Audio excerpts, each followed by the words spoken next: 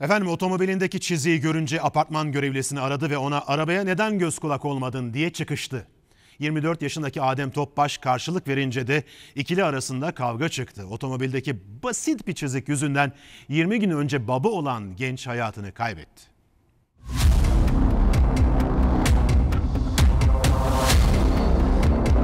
Ya şu çizik yüzünden. Ahmet, niye öldürdün?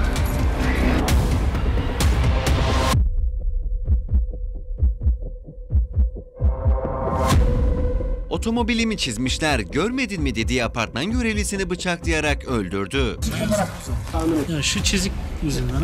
Akıl almaz cinayetin adresi Konya. Erenler Mahallesi'nde yaşayan Ahmet Ünveren otomobilini oturduğu sitenin önüne park etmişti. Akşam saatlerinde aracının yanına geldiğinde her tarafında çizikler olduğunu fark etti. Araç yüzünden mi?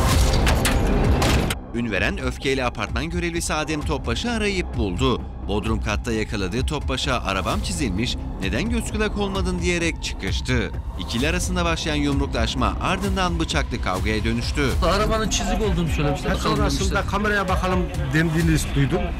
Ondan sonra bir bıçaklaşma, bir şey olmuş herhalde. İkili birbirine bıçak çekti ama Ünveren'in sustalı bıçağı açılmayınca Adem Topbaş'ın elindeki bıçağı kapıp defalarca bıçakladı. Kan izleri var. Şuradan gitmişler herhalde. Bakkala doğru, bakkaldan yatmış yere. Topbaş kaçarak bakkala sığındı. Kanlar içinde kalmıştı. İçeri girmesiyle yere yığılması bir oldu.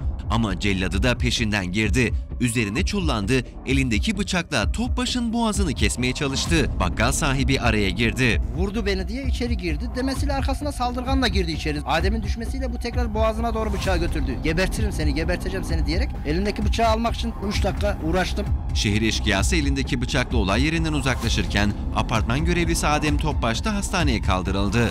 Ama 24 yaşındaki talihsiz adam tüm müdahalelere rağmen hayatını kaybetti.